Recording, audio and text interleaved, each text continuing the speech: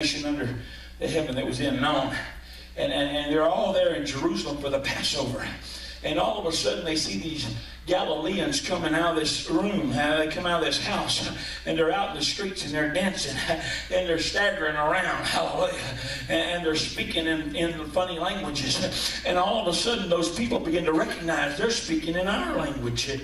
What is this all about? What meaneth this? Why are these? Aren't these all Galileans? How can we hear them speaking in our own tongues the wonderful works of God? I mean, there were Medes and Persians, there were Cretes, there were all kind of people that were there, but yet they could hear these Jews, these Jews, amen, that were Galileans speaking in their own languages. Remember, Jesus said, "Thou art Peter. Upon this rock I'll build my church, and the gates of hell shall not prevail against it." I'm going to give you the keys to the kingdom, Peter. And so Peter, standing up with 11, began to preach. And you know what he said? This is that spoken of by the prophet Joel. Joel 2:28. "In the last days, saith God, I will pour out of my spirit upon all flesh." Anybody believe we're in the last days? Anybody believe we're in the last days? You think this thing's getting close to wrapping up? Hallelujah, I do. I know we're there.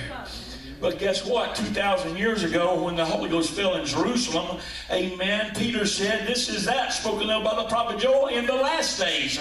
So the last days started 2,000 years ago. So if it started 2,000 years ago, how much closer are we today? And Peter took the keys to the kingdom that God had gave him, and he started the church up. Hallelujah. He said, this is that spoken of by the prophet Joel. In the last days I'll pour out of my spirit upon all flesh. And they begin to say, well, what do we have to do to receive it? We want that Holy Ghost. We want everything that God's got for us.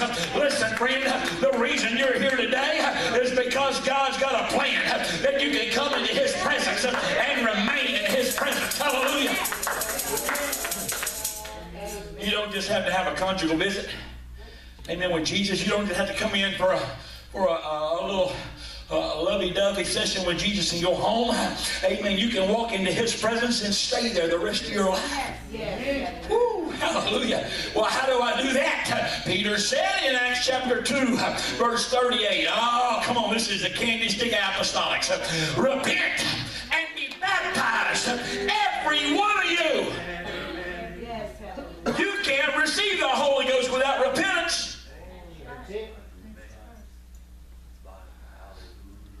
And you can't receive the Holy Ghost without baptism. Jesus said to Nicodemus, you got to be baptized of the water and the Spirit. Hallelujah. He didn't make a distinction. He said of the water and the Spirit. So you have to have both a baptism of water and a baptism of Spirit. Hallelujah. Or you can't see the kingdom of God. Well, how do I get baptized in the Holy Ghost? Oh, you've got to repent. Repentance means turning about face and walking away from sin and walking towards God.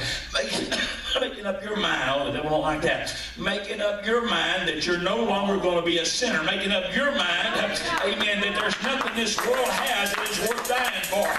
Amen. But there's one God, amen, who is above all, who's through all, and who's in you all. He wants to come and fill you with His Spirit. Hallelujah. He wants to step into your life. He wants to make a difference. You come to the presence of the King this morning. He wants to change you and rearrange you.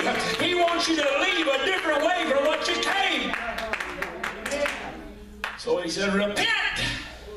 Turn aside from your sin, walk away from it, walk toward Him, and be baptized, every one of you. How?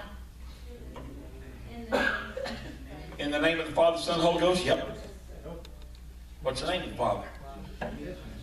Jesus said, you see me, you seen the Father. I and the Father are one. He said, I'm coming in my Father's name. How many more scriptures do you need? There's a bunch of them in there.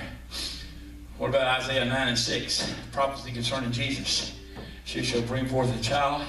His name shall be called Wonderful, Counselor, the Mighty God, the Everlasting what? Father. Hallelujah. Speaking of Jesus. Amen. So Jesus, when he said to Philip, you see me, you see the Father, he wasn't making up. Amen. He was just saying, hey, I'm the only visibility you'll ever see of the Father. Why? Because God is a spirit. No man's ever seen God at any time. There have been different forms that God has presented himself in across the years, but nobody's ever really seen God. You can't see him because he's a spirit. So then what is Jesus? The Bible said Jesus is the express image of God. Hallelujah. Amen. He said he created himself in our image. Hallelujah. Why? Because he wanted to be able to come and relate to mankind. He had to make a supreme sacrifice. So he made himself a body. And oh, you don't believe it. But the Word of God said all the fullness of the Godhead dwelt in Jesus bodily. The Bible referred to Jesus as the one that created the worlds. Hallelujah. So if Jesus is the name of the Father, we already know it's the name of the Son. What about the Spirit? And the Spirit, Jesus said, which the Father shall send, how? In my name. Whose name? Jesus' name. Hallelujah. So guess what? Amen. That same God that was in spirit, amen, has created a body and filled that body. Oh, now here's the clincher. Listen to this. He said, if this same spirit dwell in you, which dwelt in Christ Jesus. You mean I can have that same spirit that dwelt in Jesus himself? Yes, sir. That same spirit can dwell in you. What is that spirit? It's the Holy Ghost. Hallelujah. What was dwelling in Jesus was the Holy Ghost, the Spirit of God. Hallelujah. Oh, let me tell you something. And he said, be baptized how? In the name of Jesus Christ for the remission of sins, and you shall receive the gift of the Holy Ghost. So there is a little protocol when you come into his presence. Oh, listen, David said it this way, come into his presence with singing. Hallelujah. That's why we come in here and we lift our hands and we worship him. That's why we sing the songs of Zion.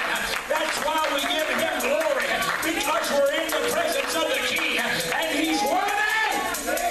Hallelujah. Praise God. So Mephibosheth, you might look kind of ragtag. And the king said, well, I've already given you all this stuff. But I like what Mephibosheth said. I'm just glad I'm in your presence. You can keep the junk. Hallelujah. You can give it to whoever. You can do whatever you want to with the junk, because it's not about the junk. It's about being in the presence of the King. Hallelujah. Ooh, hallelujah. Oh, listen, this world is not my home. You can keep this world and this stuff. You can take it and sell it all. It doesn't make any difference to me. The government can seize everything I've got. They won't get much. Oh, but I want you to understand, I haven't got myself all wrapped up in this junk. Amen. I can give it all up at a moment's notice, simply because of the fact that I'm in the presence of the King. Brother West, I'm in his presence, and in his presence there's fullness of joy. Hallelujah. That's why I'm happy. That's why I can sing when there's turmoil. That's why I can whistle, amen, when I'm at work and there's stuff going on. It's simply because of the fact there's a joy that comes in when the Holy Ghost fills you. Come to the piano. You see, there's nothing.